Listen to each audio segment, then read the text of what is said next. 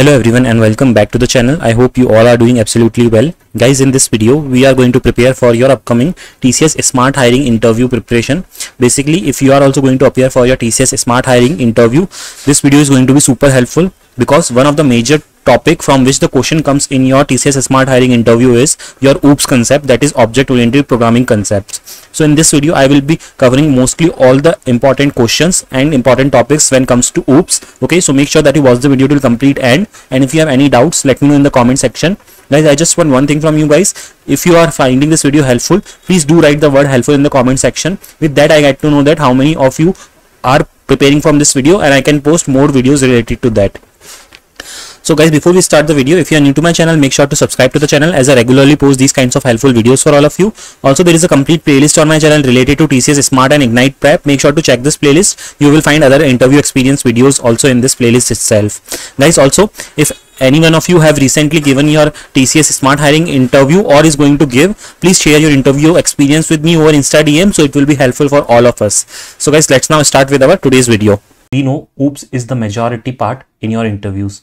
So we have a lot of doubts. Okay, what is encapsulation, abstraction? Even though we have studied all these topics in detail, but we seek some sort of quick revision of all these topics. So this video is going to basically help you to quickly revise these concepts, and you will get some material what to speak in your interviews when it comes to this topic. Usually when you will be asked questions on OOPS, you will not be asked to write a code on them, but just for additional sake, I have taken simple code snippets also, so that you understand the concepts also in a better way. And just in case if you are asked by the interviewer to give some sample code demonstration, you can write that code and showcase them.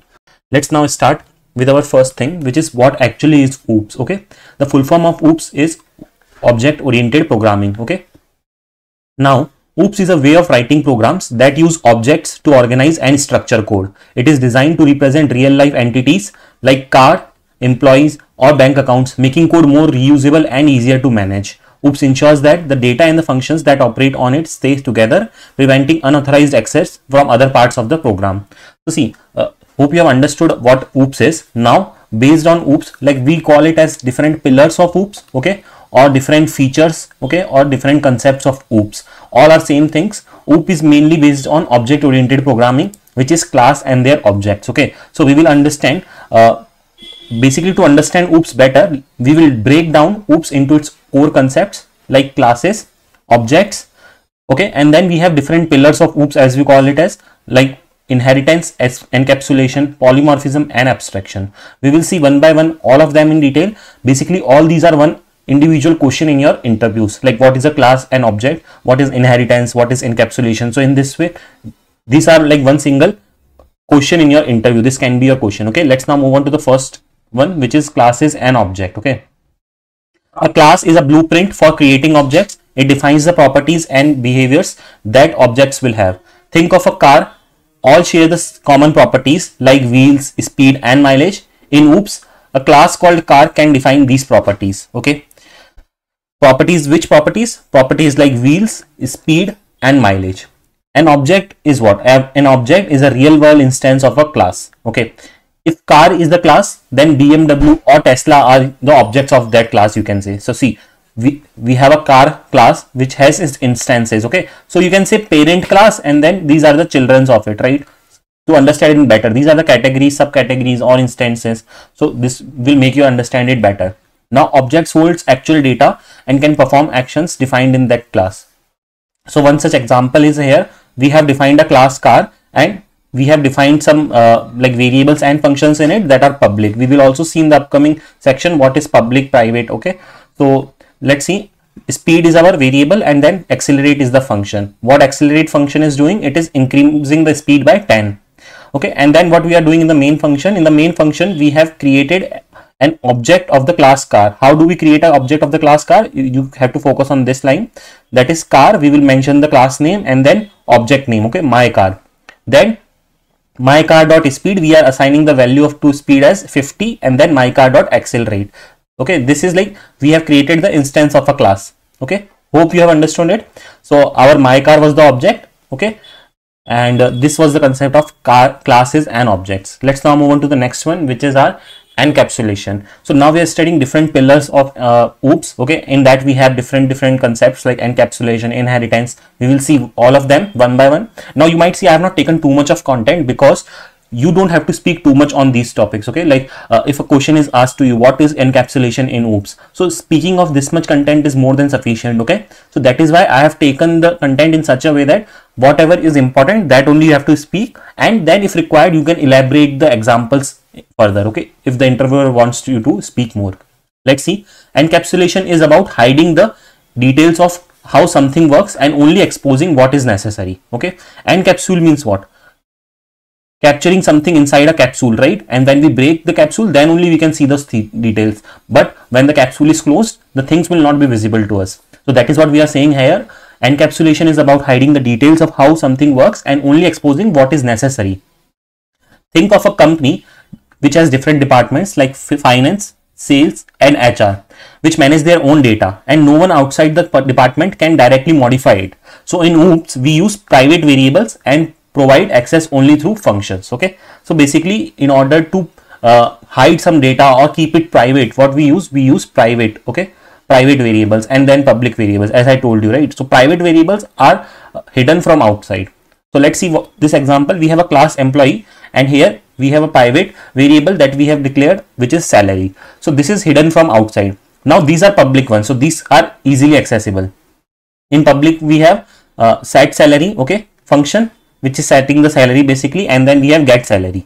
So these are like public functions and these are private variables. So hope you have understood the main concept of encapsulation is that only that hiding the details which are not necessary and only showing the details which are necessary. Okay, let's now move on to the next one, which is abstraction. Okay, again, how much you want to speak, I have already taken it here. You can take this much and note it down also if required. Let's see what is abstraction now. Abstraction focuses on showing only the essential details and hiding the unnecessary complexity.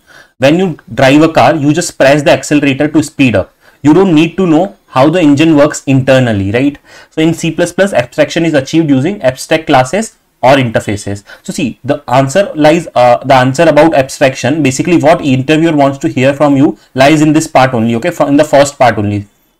If you speak this much also about abstraction, then interviewer gets to know that yes, you know what is abstraction. Okay, what is abstraction? Abstraction focuses only on showcasing the essential details and hiding the unnecessary complexity. Okay, that is what is abstraction actually. Then you can support your answer with an example. For example, which I gave, like the real life example of abstraction is driving a car. So when we drive a car, we don't know the internals of it. See, we know how to speed up a car, right? But we don't know internally what things are there mechanically and all, right? What all things are there inside the car. We don't need to know. We just need to know how the things are there and how it works simply.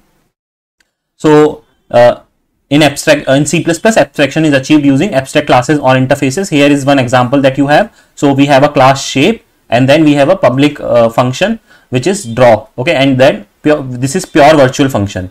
And then we are creating a class circle which is having a public shape, and then we are mentioning overriding that class. Okay. So basically this is one of the examples of abstraction. As I told you, you might not even need, no one will ask you to like write the code of abstraction in your interviews. That is very rare, but just in case if they ask, this is one example which you can give. Let's move on to the next one. Next pillar or next concepts of OOPS is polymorphism. Okay, let's understand. First of all, this much content is more than enough for you to speak in your this question. If you get this question, let's understand what it is. So polymorphism means what? Many forms. Okay, so see, I want to tell you polymorphism is made up of two words. Okay, poly plus morphism. Okay, and then you have to understand and you have to actually explain this while you are answering this to your interviewer. Okay, because that will give a good impression. Poly means what? Many.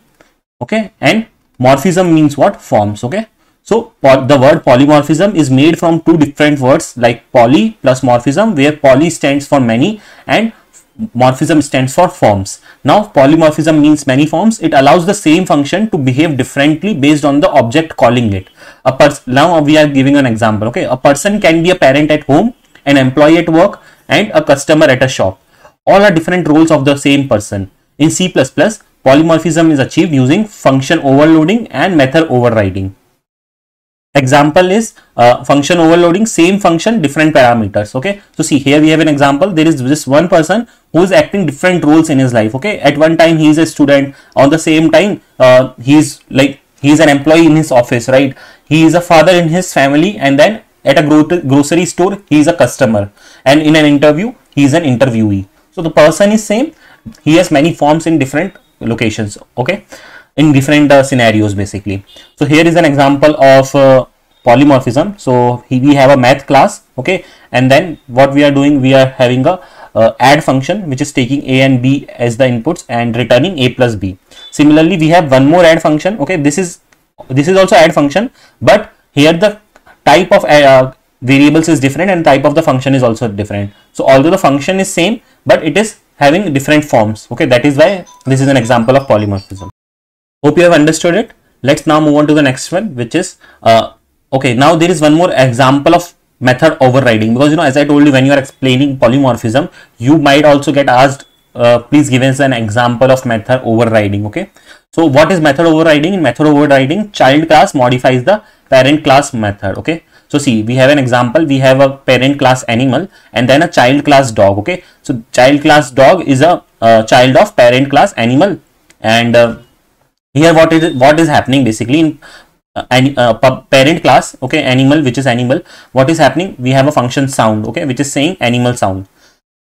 Now in child class, the sound function is overriding the parent class method. Okay, so we also have a child class, the same function is there, okay, sound, in the child class also, and the function of the child class is overriding the function of the parent class. Okay, you can see the same function name is there. So this is called as method or function overriding. Okay, not just method. Okay, you can also call it as function overriding also, both means the same. Okay, hope you have understood this example. Let's now move on to the next one. The next concept that we have is inheritance. Okay, inheritance is what? So inheritance allows a class to reuse the properties and behaviors of another class. If you have a vehicle class with basic properties, a car class can inherit from it instead of redefining everything. Okay, so for example, we have taken a class here which is animal class, okay, which is a parent class. Then the child classes dog, cat and cow will inherit the properties of animal class basically. Okay, so this is basically simple parent and child.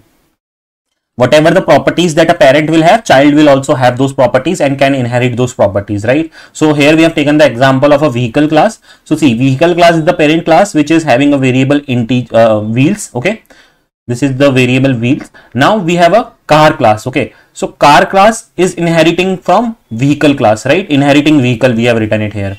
Now you can see what is happening is here the brand variable is there, simple. Okay, but writing this line means what? That the child class or the car class is inheriting the properties of its parent class vehicle. Okay, moving on.